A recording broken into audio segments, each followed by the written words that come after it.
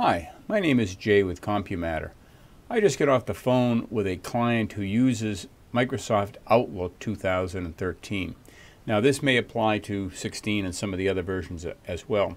All of a sudden, everybody comes into work one day and every single user can no longer log into their Microsoft Exchange server. You may not even realize you're using Exchange server, but if you're signed up to Microsoft 365 and your email's hosted with Microsoft, then that's what you're using. But one day, the world's users, not just this client as it turns out, but users all over the world, they type in their known password and they get booted right back out again. Total mystery. You dig in, you look for app-specific passwords, things of that nature.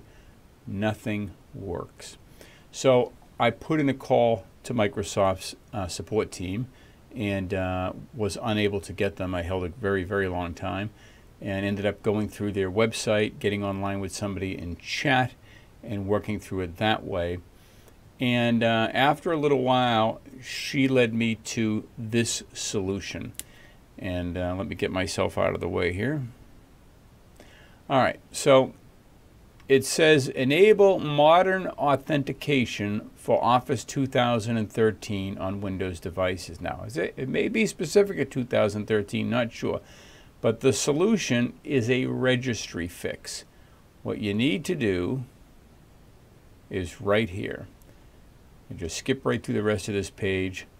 You want to take that, right-click, copy, open up Notepad, paste that in there, save it as a file wherever you want to. I'm going to put it in downloads and we'll call it Office Fix. And it's very important it ends with REG, not TXT. So change that from text to REG.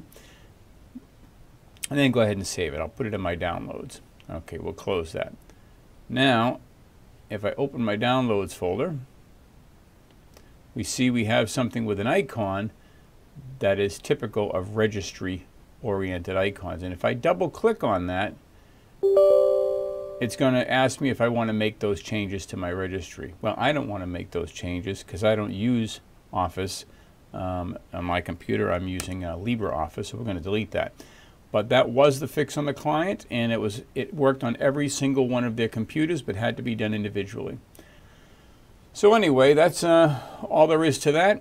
I will make a copy of that and put it down in the comments area so that you can download it and apply it in your own use case. I spent a solid hour working through the different possibilities before I got to this, so hopefully this will save you some time. Thanks for watching. Bye-bye.